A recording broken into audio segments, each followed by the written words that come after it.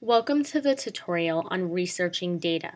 This tutorial will discuss the different types of data journalists should consistently incorporate into their stories, as well as how journalists can collect and manage that data. Journalists are responsible for researching and then reporting data to the public. New data that comes out or that gets discovered by investigative journalists gives the public new information, which it can use to guide its decisions.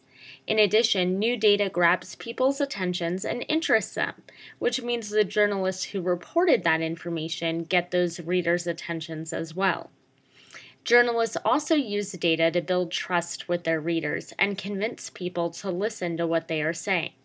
Data that supports the statements a journalist makes can help that journalist to prove to his or her readers that the reports are things people should take seriously and believe. Finally, journalists can choose how to best convey information to the public. Some data may be most effectively described in words, whereas other data might be more easily understood if it is conveyed visually through infographics. It is up to the journalist to decide which display method will benefit his readers most. Since data is everywhere you look and can be gathered using nearly any research tool or human sense, it is important to know the differences between the two types of data you can utilize in a story. The first type of data is quantitative data. This is a traditional type of mathematical data you think of when you imagine the statistical results of a poll, the averages of something, or other numerical data. The second type of data is qualitative data. This type of data refers to the observations people make when they witness something. This data is often so obvious that we do not think about it as being data, but it is. Let us examine each type of data in a little more detail. Quantitative data is information related to numerical values. If your data answers the question of how many are there, then it is quantitative data. Such information can be measured or counted in a specific manner. For example, cost, time, population, income, location, speed, height, and weight are all pieces of quantitative data because they all relate to numbers. However, quantitative data can also be presented in the form of percentages or any other mathematical unit. Usually, quantitative data is best described to your readers in the form of an infographic so that they can depict the information quickly through a visualization. Since it can be hard or just take a lot of time to describe such data in words, images are usually a more effective and fast method for conveying quantitative information to your audience. On the other hand, qualitative data is usually best described using words. That is because qualitative data relates to observations and describes the quality of something. Since it is a description, it is easily conveyed in verbal form, but hard to capture in visual form. Sights, sounds, smells, tastes, and textures are all examples of qualitative data. For journalists, qualitative data is usually obtained one of two ways: through the journalist's first-hand account of the situation, or through a witness or participant's first-hand account of a situation. Therefore, you will obtain qualitative data through the stories you're told in interviews, the quotes you receive, or your own observations of an event. You just have to be a wise enough reporter to ask your interviewees questions about the relative qualitative data. Now, naturally, you will have to analyze the accuracy of the data you are given, or that you find, by researching the validity of your source and/or looking for other sources to confirm that data.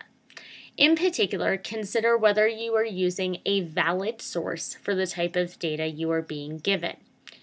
Also consider what exactly your source's relation was to the thing being described.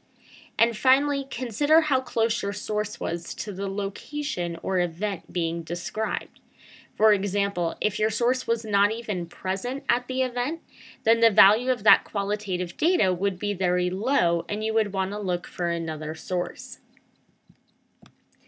When you are trying to determine the validity of the data you have accumulated, whether it is qualitative or quantitative data, you can do online research to help you. If you are conducting online research, then be sure to evaluate the credibility of the internet sources you are using. Make sure that both the author and the publisher of the information are reputable and have relevant knowledge or experience in the subject matter you are researching. It is also a good idea to double-check the timeliness of the report to ensure it was published recently and that nothing has changed since the report was released. If you are conducting interviews or doing online research to verify your sources, then be sure you research the event in detail and the jargon or technical language related to the subject matter of the interview so that you can ask insightful questions about the topic. It will also be important to know what follow-up questions to ask and to double-check that other sources support what your interviewee has said. If you're researching on the internet, then there are a few helpful tools you can use. Most journalists will start by conducting general research on their story topic using a search engine like Google. But it is important to know how to effectively and efficiently conduct research using Google. For example, if you are searching for an exact phrase, then you should put that phrase in quotation marks. And if you would like to have more than one phrase appear in your search results, then put a plus sign between each of the phrases you want to appear in the search results. In contrast, if you want some phrases to appear in the search results, but not other phrases, then you should use a minus sign in your search. The minus sign should appear right before the phrase you want excluded from the search results. Some more advanced search features that Google has include the ability to search within a particular type of website by typing in site : and then the ending extension of the website you want to search within. You will need to put this before you write your actual search phrase. That way your search results will only come from that particular type of website and will still reflect the phrase you searched for. Another advanced search feature that Google has is a search within a particular file type, which you can do by typing in file type : and then the ending extension of the type of file you want to search for. Again, you will need to put this before you write your actual search phrase, so that your search results will only include that specific type of file, and any results that hit will also include the phrase you searched for. Finally, the Google Advanced Search feature is extremely useful.